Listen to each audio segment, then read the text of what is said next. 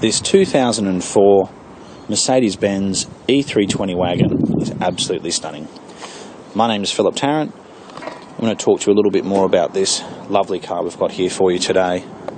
It's Cubanite in colour. It's a wagon.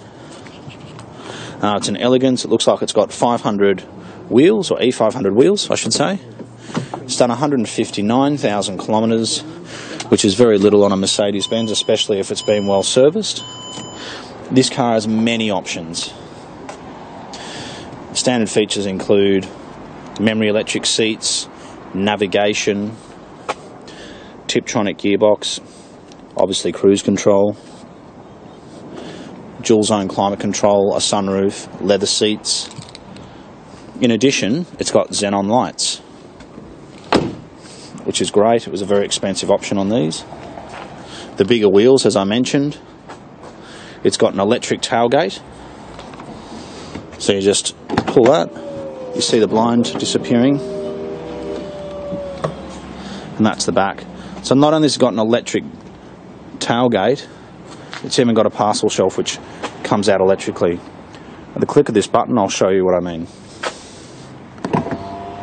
The car needs to be detailed. It's just come in this afternoon, so you can put items on there if you need to.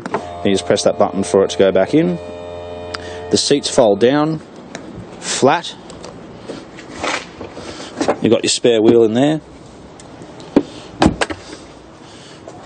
You just click this button to close the boot, and the rear blind goes down electrically as well. Unbelievable. An E320 wagon like this would have been at least 150,000 new, if not more, with some of these options. The seats are in very good condition for its age, and being a family car, obviously, you know, wagons get a lot of use in general. The service history is impeccable.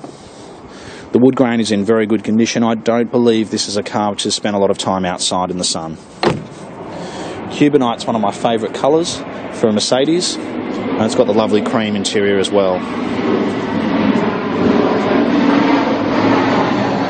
If you have been looking for a Mercedes-Benz E-Class wagon, you should definitely come and have a look at this car and take it for a drive. We think it's absolutely lovely.